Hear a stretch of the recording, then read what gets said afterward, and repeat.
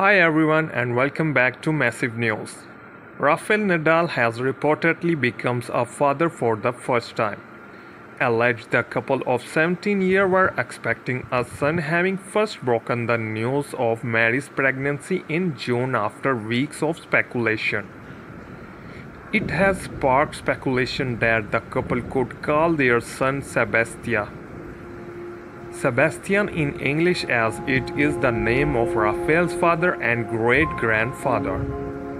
I don't expect that my life will change much with it.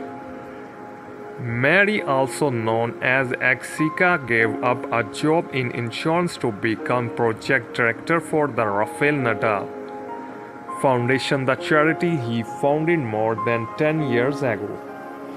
She is well known as an incredible private person, he told Essentially Sports. At the end of 2018, I have a girlfriend too, and I am not alone to take decisions. Family. Rafael has previously made no secret of his desire to have children, saying he is a family guy and is looking forward to having his own brood. You have to suit situation, you know. So if you like this video, then please subscribe the Massive News.